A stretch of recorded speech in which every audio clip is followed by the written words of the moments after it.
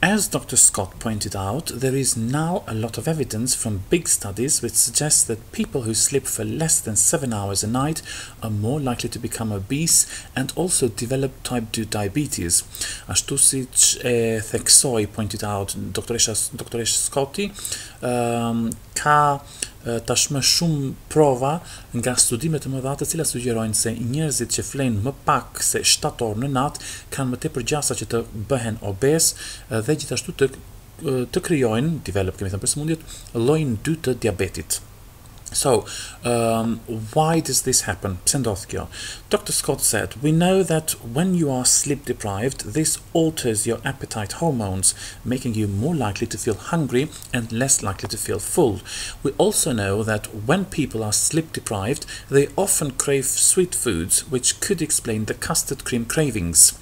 Dr. Scott I tha, ne e dim se kur jeni të privuar për gjumë, keni mungesë gjumi, kjo ndryshon, alters, hormonet e oreksit, duke u bërë juve të keni më shumë gjasa të ndiheni të uritur dhe më pak gjasa të ndiheni të ngopur, full.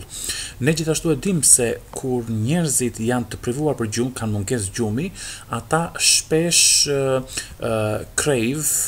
kanë dëshirë shumë të madhe ose vdesin për ushqime të ëmbla, të cilat mund të shpjegojnë dëshirën e madhe të theksuar, cravings, për biskota me krem. Also, if you're awake when you're not meant to be, you produce more of the stress hormone, cortisol, and that can influence your glucose level as well the next day.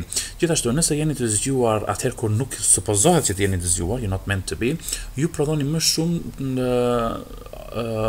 hormonin e stresit, kortizolin, dhe ai mund të influencoj nivelin e glukozës suaj gjithashtu ditën tjetër. Important for children, e rëndësishme për fëmijët.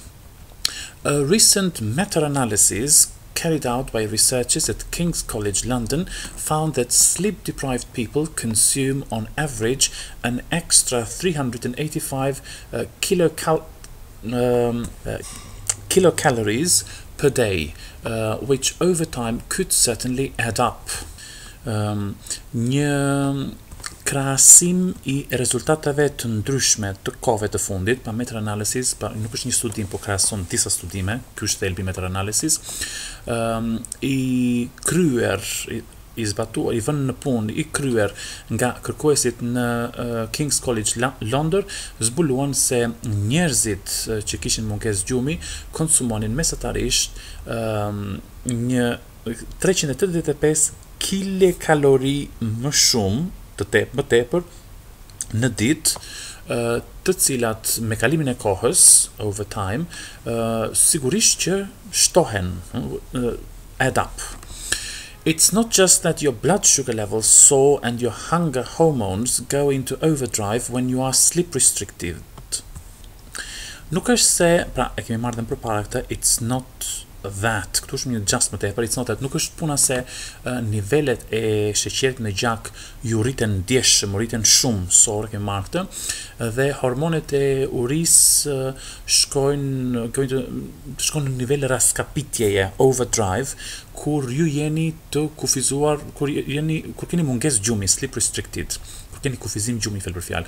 Researchers have also found that areas of your brain associated with reward also become more active when you're tired.